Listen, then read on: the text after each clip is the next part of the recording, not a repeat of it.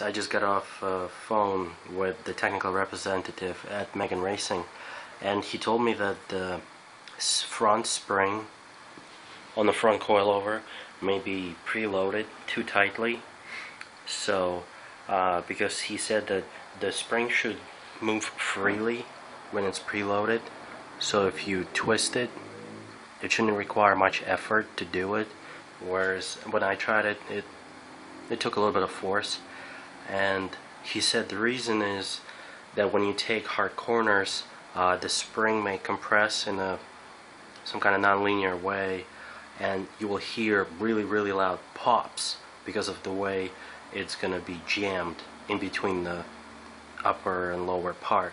So to reduce that, or to prevent that, you need to have a spring that can freely move. And so what I did, I loosened up these two bottom nuts, and you can see the spring moves up and down freely.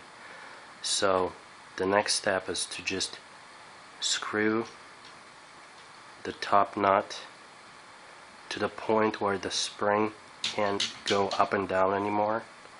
I think this is good, because it's getting a little bit of it too hard to turn. So the spring is in place, it doesn't go up and down. So now just give it probably like half a revolution, and now it still moves freely, but it doesn't go up and down.